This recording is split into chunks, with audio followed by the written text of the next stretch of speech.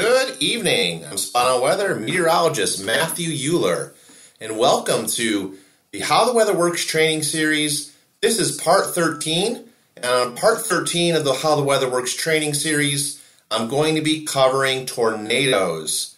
A very fascinating storm indeed, and I'm going to delve right into a lot of information on tornadoes in tonight's video. So let's get right to it. All right, so first of all, the definition of a tornado. It is a rapidly rotating column of air that blows around a small area of intense low pressure. It's considered to be more of a wind around a tornado, or associated with a tornado is said to be cyclostrophic, where there's significantly large pressure changes over very short distances. It has a circulation that generally reaches the ground, and the pressure can be 100 millibars lower inside the tornado than actually outside of the tornado. Strong winds around a tightly curved radius, that generally refers to that cyclostrophic wind. We have very intense winds, a very significant drop in the barometric pressure within the tornado funnel itself. Now, tornadoes, you probably have seen this, whether it be videos on social media or just posters or still images, pictures from people. Tornadoes can assume a variety of shapes, from a twisting rope shape to more of a massive black funnel. A funnel cloud. Now, I want to distinguish between tornado versus funnel cloud in tonight's training. A funnel cloud is an actual tornadic circulation, but here's the big difference. A funnel cloud has not reached the surface, okay? Tornado, that does reach a surface. The circulation gets all the way to the ground, whereas a funnel cloud does not. Now, the majority of tornadoes, they tend to rotate in a counterclockwise manner if we were looking at them from above, but there are some cases in which the tornadoes actually can rotate the opposite way, clockwise too.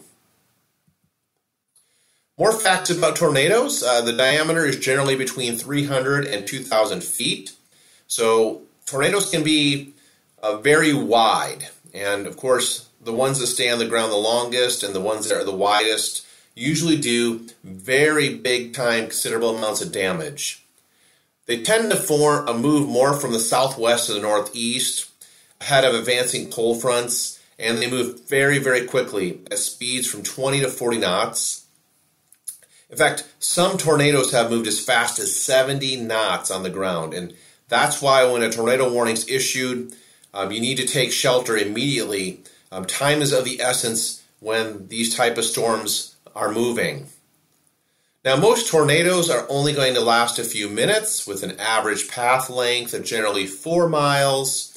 Of course, there have been some very long path lengths. Look at that last bullet on this slide with some of the most destructive tornadoes. They've stayed on the ground for hundreds of kilometers and have persisted for many hours. A great example of that was the Tri-State tornado of 1925. That covered a 292-mile path, remaining on the ground for 7 hours. They call it Tri-State because it impacted the states of Missouri, Illinois, and Indiana, those 3 states. All right, so now let's move into a discussion on the various stages of a tornado. Just like with thunderstorms, it goes through various stages. The first stage we'll talk about is what's known as a dust swirl stage. And this occurs when the dust is going to swirl upward from the surface, marking that tornadic circulation, that connection from the cloud to the ground. And in the dust swirl stage, the damage is normally light. Next, we move into the organizing stage of a tornado. This is where that tornado increases in intensity, with an overall downward extent of the funnel is clearly visible at the organizing stage. Moving into the mature stage, this is when the damage is most significant, most severe, as the funnel reaches its greatest width and is almost aligned vertically at this point. Then on to the shrinking stage. With shrinking stage, it's characterized by an overall decrease in that funnel width, increase in the overall funnel tilt, and a narrowing of the damage path. And then finally, we have the decaying stage. Now, the main distinction of the decaying stage is you'll see more of a rope shape. Here is the stages of a tornado, graphically or pictorially. By the way, this graphic is courtesy of the University of Arizona Department of Atmospheric Sciences. What I like to do is go ahead and break out my laser pointer here. All right, so first thing we're going to talk about, again, is that dust swirl stage. So you notice in this particular stage how we don't have the funnel itself is not completely visible touching the ground yet. But one of the very first clues and really tips us off about whether it's a tornado or not is you'll start seeing this dust or this dirt kicked up at the surface. You start seeing things perhaps being picked up by the strength of the funnel or the wind associated with it, like roofs on houses or various structures or buildings. In this case, though, the dust swirl stage, you start seeing that dust get kicked up. Okay? And that's when you know that circulation extends from that cloud base all the way to the ground. The second stage, pictorially, here the organizing stage, notice now how the funnel was more visible all the way in contact with the ground. You're getting more of that counterclockwise rotation if we were to look at the tornado from above. Extremely low pressure is indicated by this red L in the center of the funnel cloud itself. Moving on to the mature stage here at stage 3, we have a very big and strong tornadic circulation. We have the widest part of the storm at this stage, the greatest amount of width, and it's just a very devastating storm by this point at the mature stage. And then moving to the shrinking stage, notice how you see more of the tilt from the cloud base down to the ground. Also, the thunderstorm will move away from the bottom of the tornado typically, so it starts to become more detached. And then finally, the decaying stage. And again, the big giveaway for the decaying stage is this rope-like appearance. Overall, how deadly are tornadoes? Usually they're associated with less than 100 fatalities per year on average, but this can easily be exceeded in just one day. In fact, some of the more major outbreaks have killed quite a few people in just one day. Now, 45% of all the fatalities generally occur in mobile homes. The deadliest tornadoes occur typically in families, and a family is just basically, it involves different tornadoes spawned by the same thunderstorm. Tornado families are the result of a single long-lived supercell thunderstorm. Now, we talked about supercell thunderstorms in the thunderstorm training section, or training video here in the How the Weather Works training series. So please feel free to go back and take a look at that supercell thunderstorm structure. I do have some slide coming up that's going to explain a little bit more about supercells again as a refresher, but you definitely want to take a look at my thunderstorm video. Now, when 6 or more tornadoes form over a particular area, this constitutes an actual tornado outbreak. And speaking of tornado outbreaks, let's talk about a few that are very well known. Let's start with the May 3rd, 1999 outbreak, in which 78 tornadoes occurred across parts of Texas, Kansas, and Oklahoma. In fact, one tornado reached 1 mile in width, so it was 1 mile wide with a measured wind speed at 318 miles per hour, just really, really destructive. Now, along a 40-mile path, the tornado damaged thousands of homes, injured nearly 600 people, and claimed 38 lives with over $1 billion in property damage. Just truly incredible damage. Another particular well-known outbreak occurred on April 3rd and 4th of 1974, and this occurred during a 16-hour period. During this 16-hour period, there were 148 tornadoes which moved through 13 states, and it ended up killing 307 people. Remember what I said here? Tornadoes typically, fatality-wise, less than 100 per year on average, and how it can be exceeded in one day. Well, this is a prime example of a tornado outbreak that killed 307 people, just in one particular 16-hour period. And this outbreak also injured more than 6,000 people, and it resulted in an incredible and astounding $600 million in damage. The March 18th, 1925, that was the tri-state tornado that I briefly talked about already. But just think about this. 695 people were lost. 7 tornadoes traveled a total of 437 miles across Missouri, Illinois, and Indiana. Just really, really impressive. Okay, so let's take a look at some of these tornadoes. All right, and I arranged them in order. These are actual images in the order in which I discussed on the tornado outbreak slide. So the first one here in the upper left, this shows you a tornado on the ground. This is associated with the May 3rd, 1999 tornado outbreak. Now this one was near Oklahoma City, and notice how wide this tornado is, how wide the funnel is. It's completely touching the ground at this point. You clearly see it, and you notice how it just generally is going to protrude from what's known as a wall cloud. The image here on the right, this one's going back to the April 3rd and 4th, 1974 outbreak. Again, notice the contact of the funnel with the ground. And there's a little bit of debris that's generally associated getting blown off some of these buildings. There's some houses here. And you generally see some of the debris airborne at this point. And then there's a tri-state tornado here in the bottom. And in particular, one of these tornadoes traveled that long stretch indicated by this blue line. It was over 600 miles. And just look at this. It started in Missouri, and it's just incredible. It stayed on the ground, went through southern Illinois, and then headed across the state line to Indiana. In general, you can't really see it here, but the town of Beale in Missouri, 100% destroyed. The town of Annapolis in Missouri, 90% destroyed. And then DeSoto, Illinois, 30% destroyed. Griffin, Indiana, just the other side of the Illinois border, 100% destroyed. So just incredible amounts of damage during this particular tri-state tornado of 1925. Overall, now where do tornadoes occur overall? The climatology. Now there's no country in the world that really compares to the United States as far as the number of tornadoes. Annual average over 1,000 tornadoes a year. The greatest number of tornadoes typically occurs in what's known as Tornado Alley of the Central Plains, stretching from Texas all the way to Nebraska.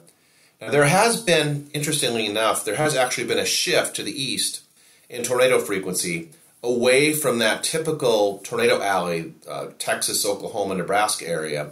Over the past 2 decades, in fact, from the Central Plains all the way over to more of the area around Mississippi, Alabama. The Central Plains, by the way, everything just favors tornadoes. This area is most susceptible due to the warm, humid air that comes in from the Gulf of Mexico. And that warm, moist, unstable air tends to meet right along a surface cold front. In addition, you have strong upper-level winds which allow for that vertical wind shear, which is one of those key ingredients for supercell thunderstorms. And supercells can produce these tornadoes. So that strong vertical wind shear, very important, that cause the rotating thunderstorm updrafts, those mesocyclones. Now, the highest frequency of tornadoes occurs usually during spring when you have the greatest temperature contrasts. One side of a front, you might have 75 to 80 degree Fahrenheit weather or temperatures, and then on the cold side of that front, the temperature may drop an incredible amount by 30 to 40 degrees Fahrenheit. And it's just that clash of the cold, dry air from Canada and that warm, moist air from the Gulf of Mexico that really, really sets the tone. Now, 3/4 of all tornadoes are going to occur in the United States from March to July. The greatest number of tornadoes overall, however, occurs in the month of May. The most violent tornadoes occur in the month of April. And tornadoes are most frequent during the late afternoon hours, generally between 4 to 6 p.m., and they're least frequent in the early morning hours before sunrise. And why is that? Well, during the late afternoon hours, you generally have the greatest amount of atmospheric instability, especially if you get the sun to come out from behind the clouds and heat the Earth's surface, resulting in that heated air at the surface is more buoyant, more positively buoyant, and wants to rise. After sunset and right before sunrise, that's generally the time in which the atmosphere is most stable. Now, tornadoes can occur anywhere conditions are favorable. Usually 36 tornadoes, we talk about many different locations, actually. For example, 36 tornadoes impacted the Carolinas in 1984, resulting in 59 fatalities. And you wouldn't really think of the Carolinas as that tornado alley, right? But if the conditions are favorable, and I mentioned this in a previous video, where you use the acronym SLIM or SLIM, if you have shear, which is a change in wind direction and speed with height, if you have lift, and usually with the upper level, middle atmosphere, and low level areas of the atmosphere, you can get certain favorable areas of lift, and that could really set the stage. You have instability, in which warm, moist air is in the lower levels of the atmosphere, and you have colder air aloft, so you have greater instability. And then you have moisture, that's the M in SLIM. You have a lot of available moisture for these storms to tap into. During the wintertime, the greatest frequency of tornadoes is generally over the southern Gulf states. When the polar front jet stream is much further south, it dips further south towards the Gulf of Mexico. And the temperature contrast, that temperature zone where the greatest change of temperature occur, is further south as well. In the spring, what happens is you get that humid air from the Gulf of Mexico starts to surge more northward, and you get contrasting air masses and temperatures. And that jet stream, that really provides that extra amount of shear aloft above the ground. Whether that's speed shear or directional shear or both, that's going to result in a lot of helicity and a lot of turning and spinning of those updrafts. And in summertime, the temperature contrast generally is going to decrease from the lower latitudes and the higher latitudes. But you can still get the polar front jet stream, which retreats further to the north along that U.S.-Canadian border. And you generally get with tornado activity more concentrated from the northern plains to New England. So as the year progresses from spring to summer, generally the tornado frequency also moves to the north, closer to the U.S.-Canadian border where that jet stream resides and where you get greater atmospheric dynamics. Here is a look at different months showing the April tornado touchdowns in the upper left, showing you the July tornado touchdowns in the upper right, and then at the bottom I have December tornado touchdowns.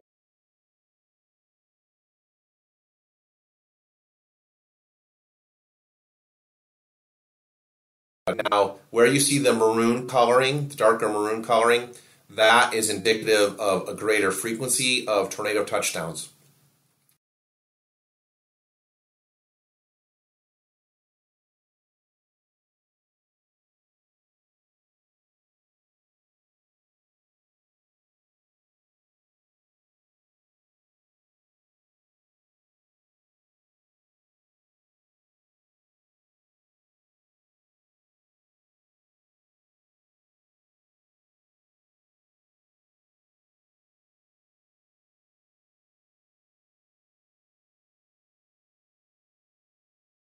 Frequency of tornado touchdowns shifts further south, closer to the Gulf of Mexico, where you have greater temperature contrast again, where the polar front jet stream tends.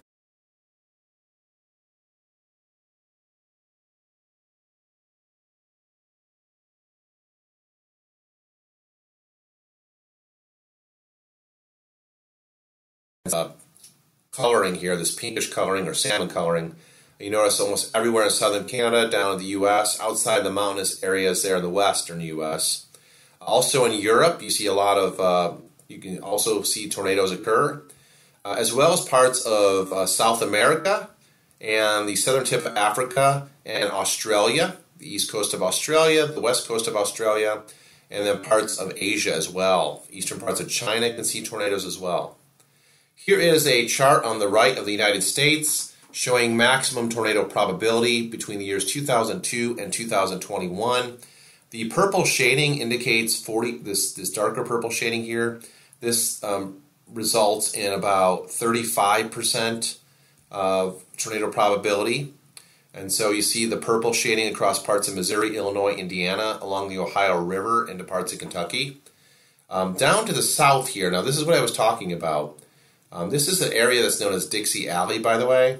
When we talk about Mississippi, Alabama, and Georgia, look at the increase in probability here impressive there over parts of northeastern Mississippi, northwestern Alabama, and parts of southern or southwestern Tennessee.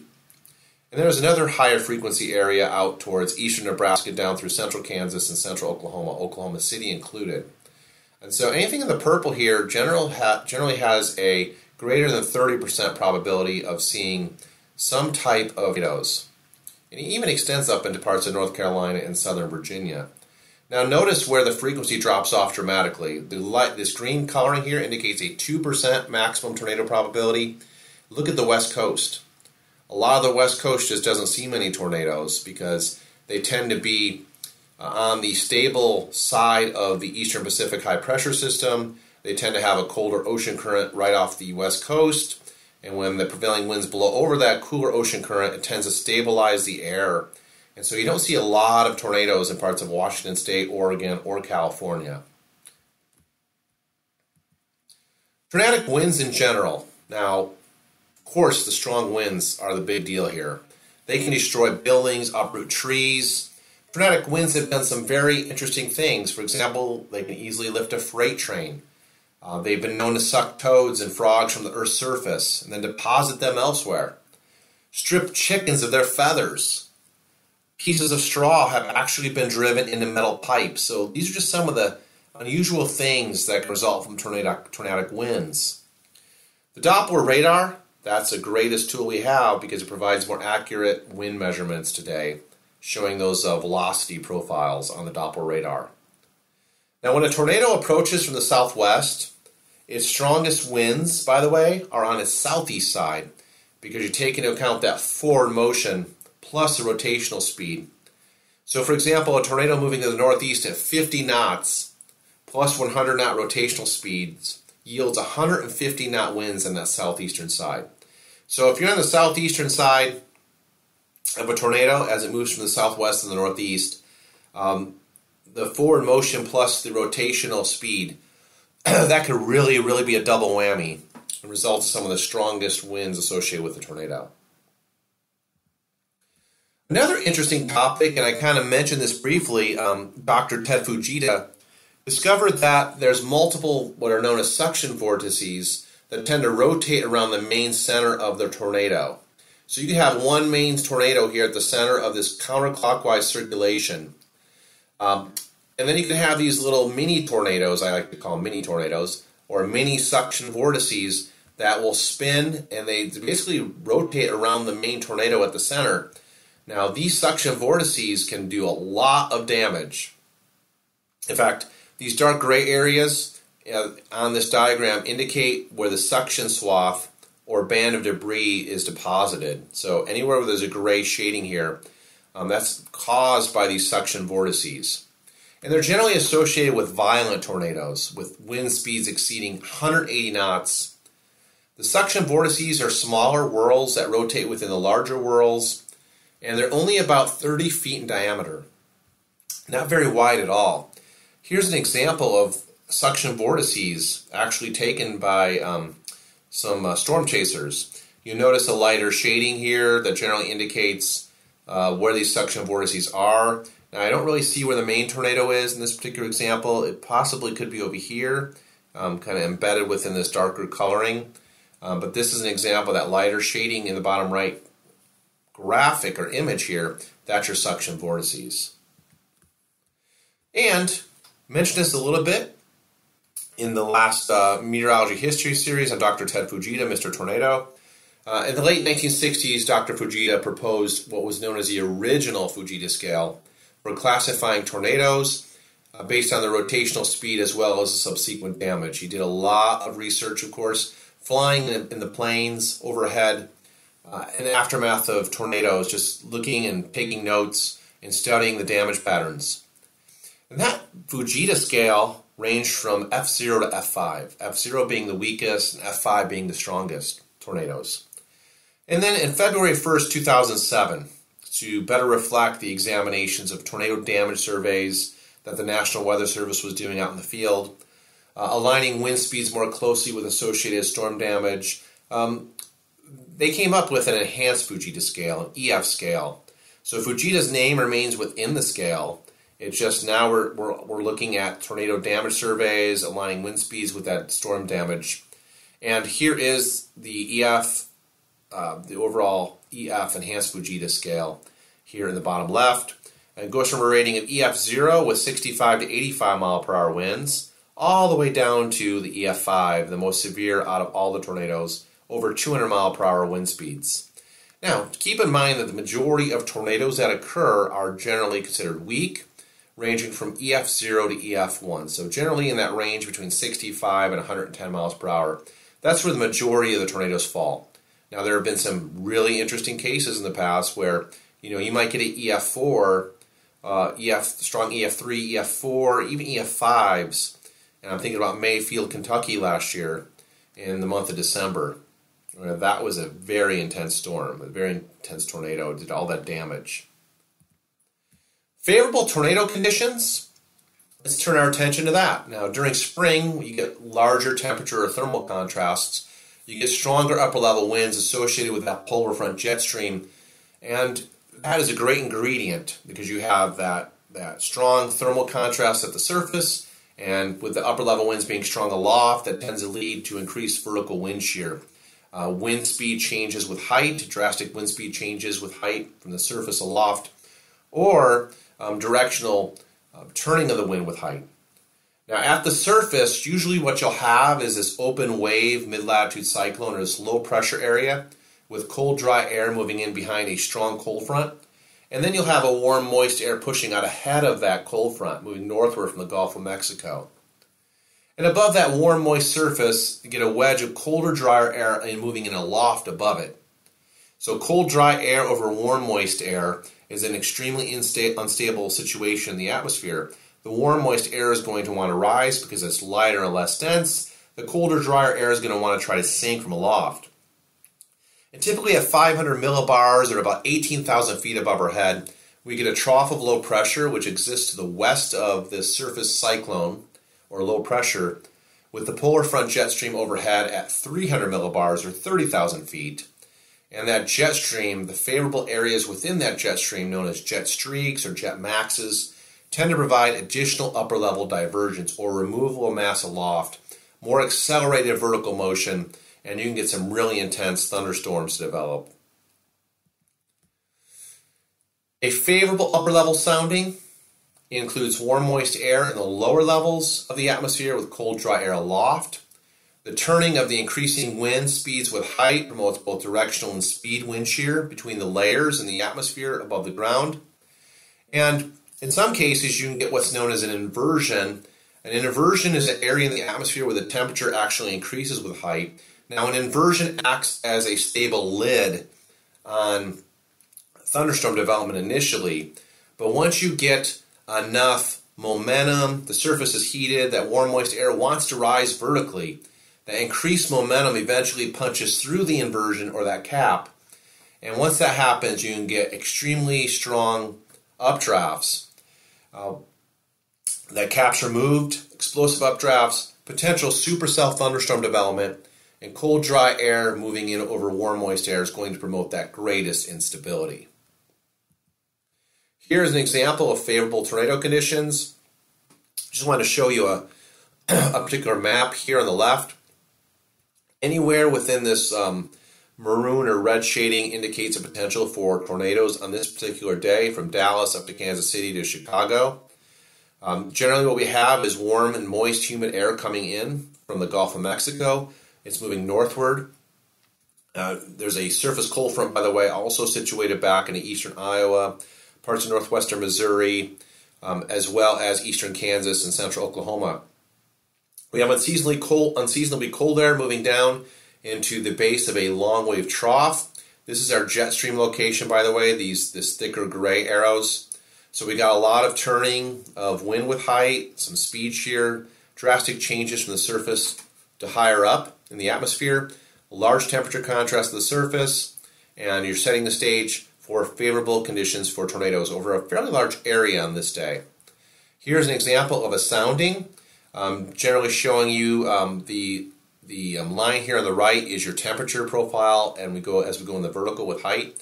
The solid line on the left is your dew point. amount of moisture in the atmosphere. And initially you get a inversion, or that cap, that develops around 850 millibars or 5,000 feet. And once you heat the surface, this air beneath this cap, or this inversion, is going to continue to want to rise vertically, and eventually it's going to punch through that cap or lid, that inversion, and it's going to result in, see this cold, dry air aloft. You got cold, dry air aloft over a warm, moist surface, and that's what this sounding is showing. The further apart these lines are, by the way, the drier the atmosphere. The farther this goes to the left, the colder the atmosphere. So cold and dry air aloft in the mid-levels of the atmosphere, like 500 millibars in the sounding, or 18,000 feet. Warm, moist air at the surface. It's a recipe for tornadic conditions and severe thunderstorms. Now, for supercell thunderstorms, I just want to kind of briefly refresh your memory on these. They generally have rotating updrafts, and they can exist for hours. They don't just go away when the sun goes down. Normal air mass thunderstorms do that. They pop up during the maximum heating time of the day, late afternoon, early evening, and then after the sun goes down, air mass thunderstorms dissipate. They lose the energy source of the sun. Supercell thunderstorms are more dynamically driven with that position of the polar front jet stream, the increased vertical wind shear with height, with a surface cyclone or low pressure system that has a cold front and a warm front. A lot more dynamics, mid-level energy at 18,000 feet in the form of a shortwave trough. That's supercell thunderstorms. They form in a region where you have that strong vertical wind shear with wind speed increasing with height, along with the wind directional changes with height. And typically what you get with supercell thunderstorm development is you get southerly winds at the surface, and those southerly winds then become westerly winds aloft, say at 10,000 feet. So you get a turning of the wind with height. The differences in the wind speed and direction between these vertical levels results in these rotating updrafts. The rotation starts initially in the horizontal axis, and then once a strong updraft takes that horizontally spinning tube, it lifts it in the vertical, and a tornado may result.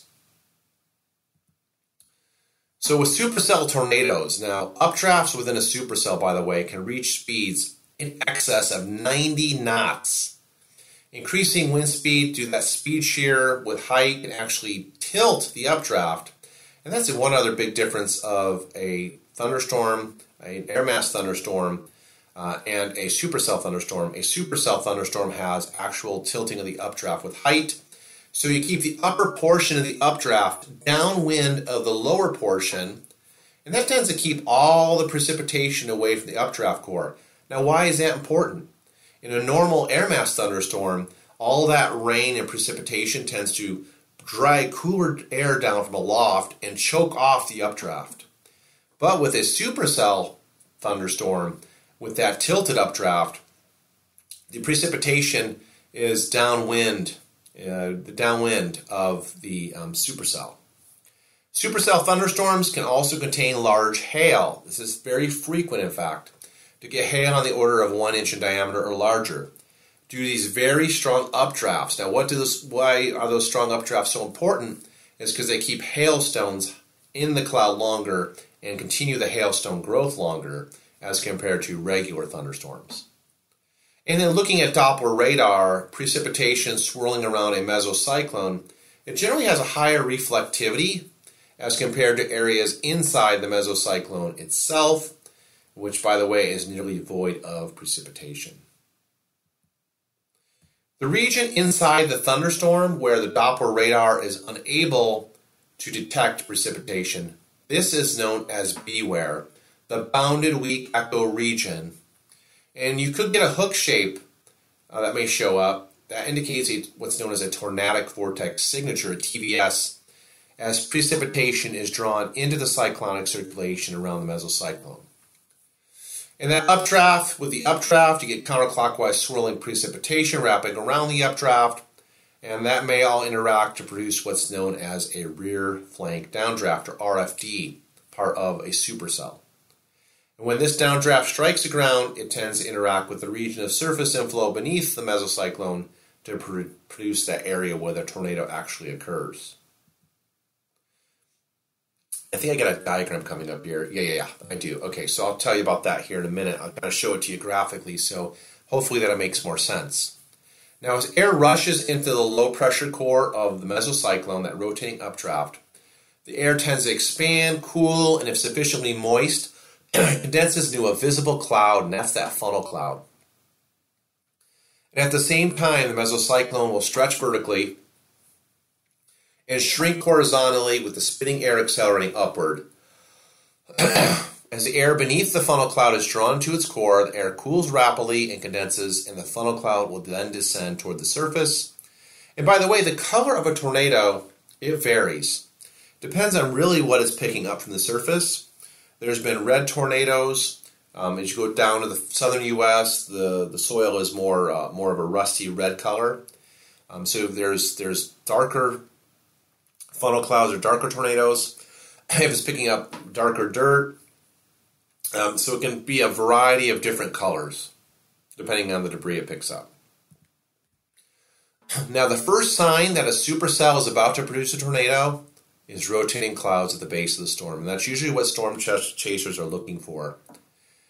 If the area of rotating clouds lowers, it's what's known as a wall cloud. Now, the funnel usually extends toward the ground from the wall cloud itself. Occasionally, the funnel cloud cannot be seen due to falling rain, dust, or darkness. That's what makes tornadoes so dangerous. When you get heavy precipitation supercells, and if you get a tornado, the rain is falling so heavily and the visibility is reduced, you can't really even see where the tornado is. So that can be quite scary. Additionally, at night, tornadoes can be very dangerous at night because unless you see lightning, light the sky up, it's going to be hard to determine where that tornado actually is.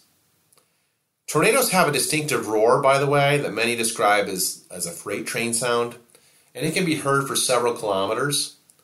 But one big thing I want to make mention of is not all supercells will produce a tornado. Here's a nice picture of a lowering wall cloud, by the way. Generally, this area that looks very circular in shape, this very well could be the mesocyclone developing. But in general, the wall cloud is typically where the tornado is going to drop down out of.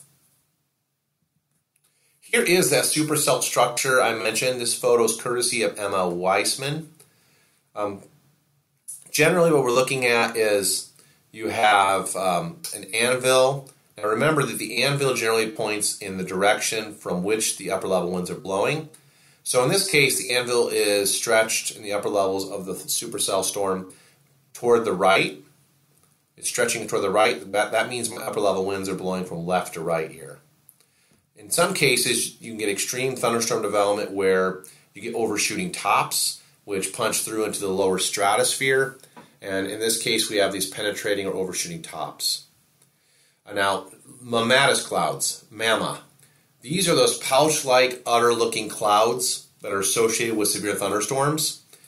They kind of look like cow udders or egg shapes sometimes. That's on the leading edge, just beneath the anvil, the mammatus clouds. And then as we go from right to left, watch what happens here. Look at what's going on here. So initially you might get virga, in which the rain is evaporating into the air, not reaching the surface. But as this storm moves, typically from southwest to northeast, you end up getting into light rain, moderate rain, and heavy rain. And then you end up getting into an area of small then larger hail right in this location. When you go from like heavy rain, the sequence from heavy rain to large hail, you definitely have most likely a supercell. Again, most supercells produce greater than 1 inch diameter hail. Then you get what's known as a tail cloud, and then you get the wall cloud. And then that tornado is going to drop down from the wall cloud, and that's where it's going to be. And then there's also, as I mentioned in my thunderstorm video, training video, I mentioned about what a shelf cloud was. See the shelf cloud back behind the wall cloud. All right, so there's a lot of different moving parts when it comes to supercells, and typically you're going to see more of a tilted updraft. And this precip is going to be not really choking that updraft off, and it's going to allow this storm to build to great vertical heights. And if the conditions are right, shear lift, instability, and moisture, we could see that wall cloud and tornado. All right, that wraps up the training tonight on tornadoes. We covered a lot. Hopefully you learned something tonight from the video. This was, by the way, How the Weather Works Part 13 on tornadoes.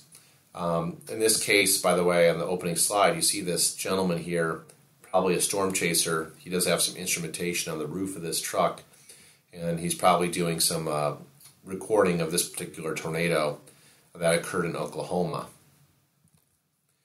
And so what we covered tonight in review, we covered the definition of a tornado. It's simply a rapidly rotating column of air that blows around a small area of intense low pressure with a smaller scale cyclostrophic wind or circulation that reaches the ground. Tightly curved radius. Pressure can be 100 millibars lower inside the tornado, which is just incredible. You know, they used to say, as part of the safety tips, open up all your windows to equalize the pressure from inside a house to outside the lower pressure from the tornado. It really doesn't matter. You know, it's not really a wise thing to do anymore because they determine that pressure difference is so great. Even opening up the windows is not going to alleviate that. And it's always best to take cover and safety.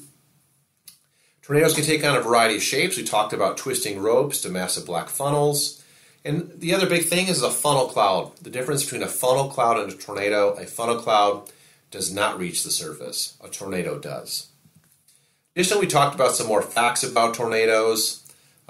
We also talked about the stages of a tornado, from the dust swirl stage to the mature stage where the damage is most severe and the funnel reaches its greatest width, its widest points.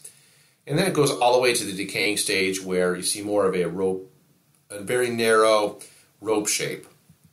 Here was the examples of the diagrams pictorially from the University of Arizona Atmospheric Sciences. And then we talked about some of the facts about tornadoes, less than 100 fatalities per year on average. Unfortunately, most of these fatalities, almost 50%, occur in mobile homes, the more susceptible areas. Talked about well-known tornado outbreaks from the May 3rd, 1999 tornadoes, 78 tornadoes, to the April 3rd and 4th, 1974 outbreak, 148 tornadoes, 13 states, and then the tri-state tornado on March 18th, 1925. Almost 700 people were killed. Here were some of those images and graphics associated with those outbreaks. And then I talked about tornado climatology. Generally, Tornado Alley is considered the Central Plains from Texas and Nebraska. But there has been a recent shift in the past couple decades towards the east, towards places like Mississippi and Alabama. Overall, a cold, dry air clashing with warm, moist air. That's generally the great recipe for severe thunderstorms to develop and potentially tornadoes. 3/4 of all tornadoes, they're going to occur in the U.S. from March to July. In general, tornado climatology during the different times of year, we talked a little bit about that. And I showed these graphics to show you how in April, during the spring, the tornado frequency, touchdown frequency is greatest in Texas, Oklahoma, and Kansas. As we go to July in the summer months, that shifts further north with that polar front jet stream position, further to the north along the U.S.-Canadian border. And then in December, that frequency or probability of tornado touchdown shifts further south on the Gulf Coast. Looked at the world distribution of tornadoes, occurs over quite a few countries of the world. And then we looked at the max tornado probability for the United States.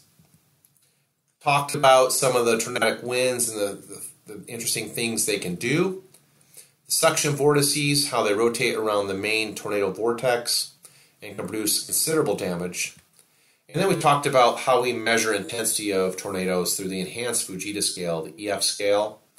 And the majority of tornadoes, again, are weak, generally in the range of EF0 to EF1.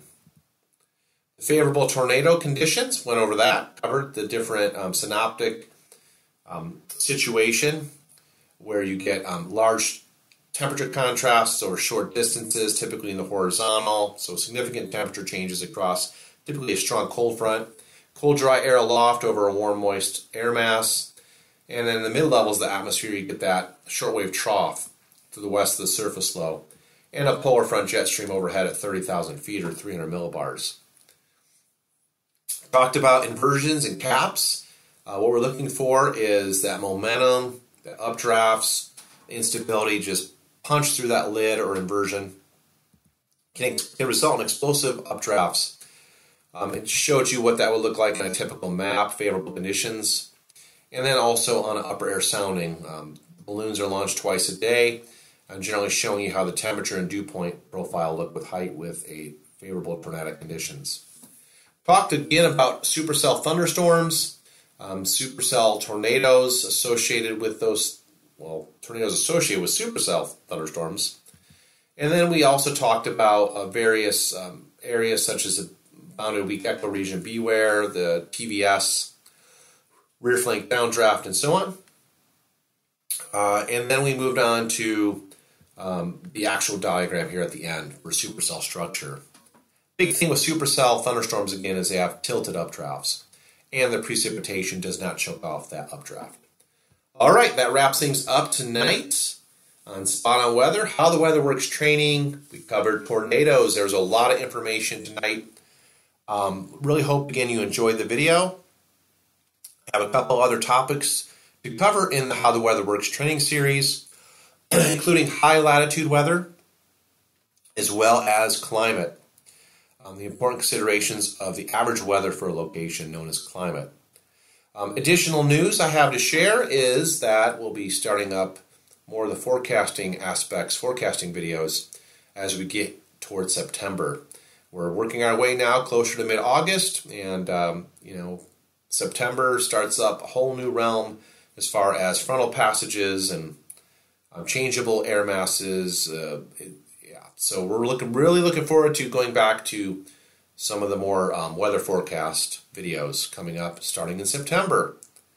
All right, we hope you certainly enjoy the program and content on the Spot On Weather YouTube channel. Thank you for your subscription, and I am signing off for now. Until next time, everybody, take care and God bless everyone.